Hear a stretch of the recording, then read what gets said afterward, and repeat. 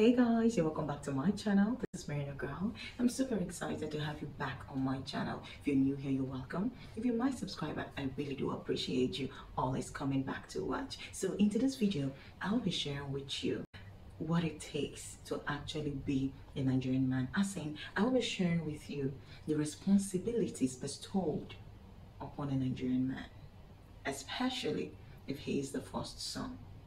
Now, a lot of people may not understand what I'm saying, but just hold on. Maybe the message didn't just pass out right, because I will be sharing with you, the responsibilities that a Nigerian man gets just from being a Nigerian man, and also those he gets just from being the first son of the family. Now, let me break it down, because even I'm beginning to confuse myself. Let me speak it in simple terms, because, I don't even know what I'm talking about anymore. I'm just going to tell you this. A Nigerian man, from the moment a Nigerian man is born, a responsibility is bestowed upon him. Okay?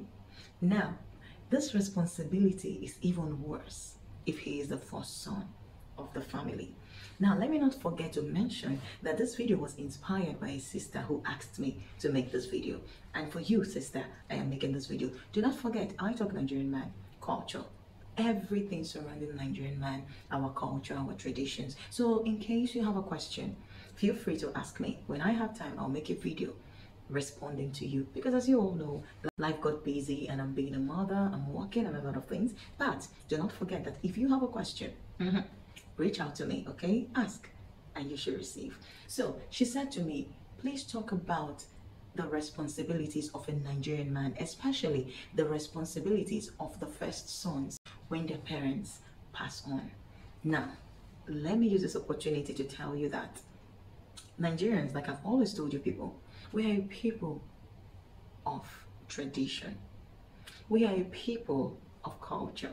We have our cultures, we have our traditions. And that is why sometimes when people say, oh, forget culture, we are Christians, you guys are not Christians, you need to forget culture. I keep telling them that culture and tradition is something that binds a Nigerian man, especially the Igbo man, especially them. Okay, even the Yorubas too, even the Hausas, we all have our different cultures. But I will be basing everything I'll be talking to you about today, I will be basing everything from the Igbo perspective, because I'm Delta Igbo, my husband is Igbo, and I've lived amongst the Igbo, so at least I know what I'm talking about. Now, a young Nigerian man grows up with responsibility. I know that in other parts of the world, when a child grows up, they grow up, they get into the society, they get a job, and they begin to live their life, and they are happy. And this is good, but this is their own culture.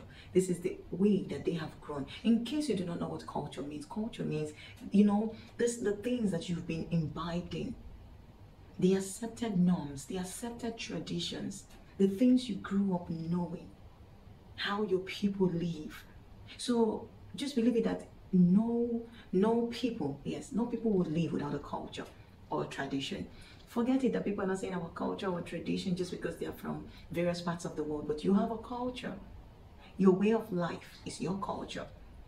Whatever you do as a people and other people actually do and is accepted by your society, it is your culture. Now, tradition is different from culture. Tradition is in Igbo, it is called omenana. Omenana means the things that are done by a people and must be done by those people for a certain tradition to be complete. Now, let me break it down for you so you understand. Let's just say a Nigerian man lost his father or lost his mother. The first thing that happens is they will call the family. And if they want to call the family, they will always choose to call the first son. Okay? Now, the wife will be in the know, but they will always choose to call the first son. Take for example, in our own case, my own case, when I lost my father, fine, I was in the school, in the university that time, but I can tell you something, that they were constantly calling on my brother, my elder brother, who was at that time, he just finished university, he just finished his service, and he was either still looking for a job. Yeah, as at that time, he was still looking for a job, but as tradition demands, the first son is the one who's responsible.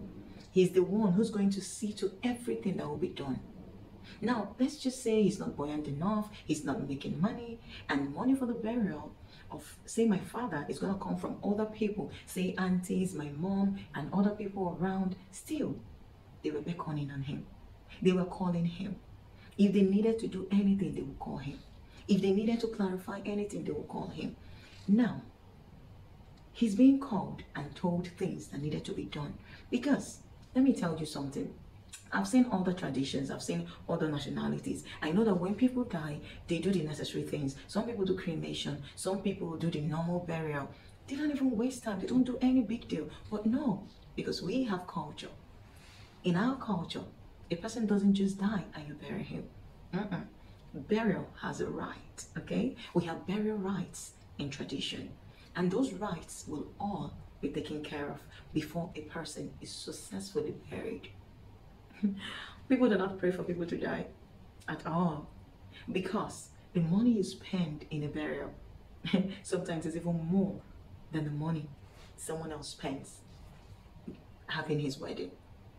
Okay, so a burial is a very expensive thing, because we bury our people with pride. You want to bury your parents so that they rest in peace. You want to bury them so that they are proud of you. So there is a lot at stake. There's a lot of money to be spent.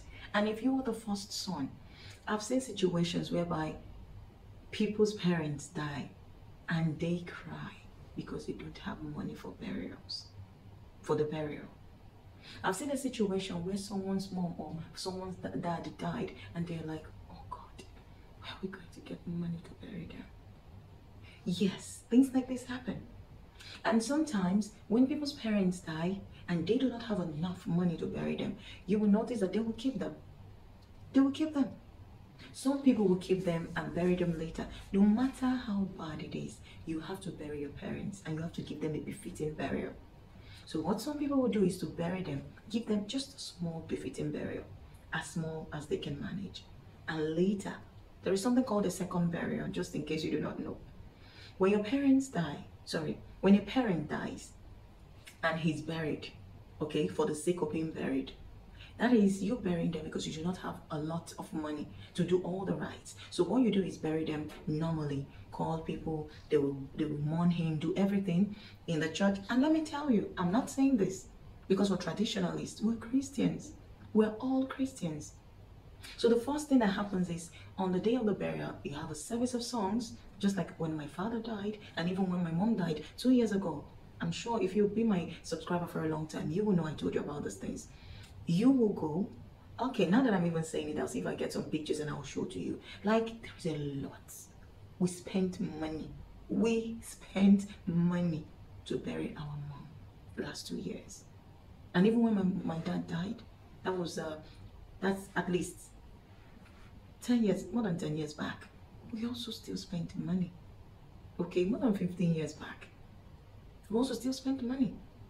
But as the day goes by, things are getting so expensive, and even the children cannot escape this expense because you have to give a befitting burial. Now, going back to what I was saying that when your parents die, when a parent dies, you need to do the needful. If you cannot do the needful as at that time when they died, you give them a befitting burial, which is called the first burial.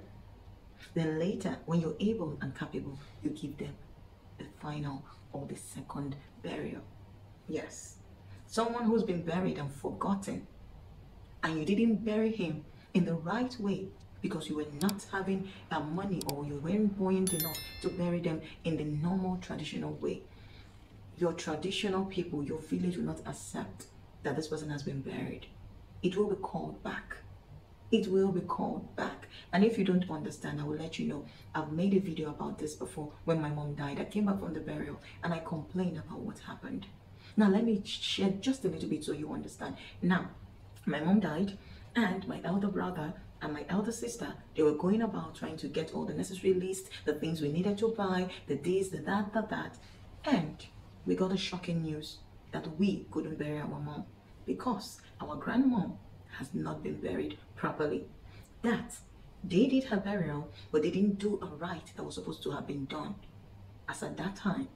So, because her rite was not concluded, we weren't going to bury our mom until our grandmother's right gets concluded. Then we can talk about burying our mom. Now, questioning, what is that right that wasn't concluded? They told us it is called Igbo. So, apparently, after burying your parents, after doing blah blah blah blah blah, there is a tradition that says that you have to bring a cow, okay, to the people. You have to bring, there's a cow. That cow is used as in, I don't know what it's used for, but that cow will be killed and shared amongst the community. Yes. So, cut long story short, before they agreed that we were going to bury my mom, my grandmother's cow was bought and brought to them. So that when they went to get the cow that will be used for my mom's burial, we got 3 cows. One for my grandmother's burial, that is to conclude my grandmother's burial, who died when I was a kid, and my mom who just died 2 years ago. Okay? So 1 cow was given to them to conclude that rite that wasn't done, and then the other one was used for my mom's burial. Now, this is tradition. Please don't go about telling me about Christianity. Yes, we're all Christians. We have our tradition. It's just it. It is what it is, and you can't change it. If we refused to give the cow to them, no burial would have taken place. Now, let's talk about the responsibility that was bestowed on my brother as the first son. It was too much. But good thing we didn't leave him alone. Okay, but whenever they call on my brother. Okay, so just because we knew that yes, this is our mom, we need to help him. Whatever they tell him, he comes in and he tells us, and we all rally around and we all do the needful. But imagine if we weren't buoyant enough to help my brother. He'll be left alone. It is his sole responsibility to bury his parents. It is the first son. It is. So, like I was saying before, I know that in other nationalities that people grow up, leave home, and sometimes some of them do not even care about their parents. Some of them, their parents get old and they keep them in old people's homes. But for us, it's not like that, because this is just where we found ourselves. We're Africans, we have tradition, and we have to follow. And that is why when I come to you people with things like, okay, this is what you should look out for, going for a Nigerian man, this is what you should have at the back of your mind. Yes, sister, thank you for bringing this topic, because it's really very important. Just in case you're married to a Nigerian man, and let's just say he lost his mom or his dad, and they're beckoning him to do the needful, and you're asking him, oh babe, why are you sending all our money home? My dear, he's just doing what he's supposed to do. He's just doing what he's supposed to do. It is his duty to take care of his parents' burial. Something else you should know is that we, like I always say, and I've always said before, we have family values. We have family, orientation. We're deeply rooted. Okay, when it comes to family bond, we're deeply rooted. Sometimes the first son has a lot of responsibilities, even to the younger siblings, because let's just say they lost their parents. Now they are the only ones available.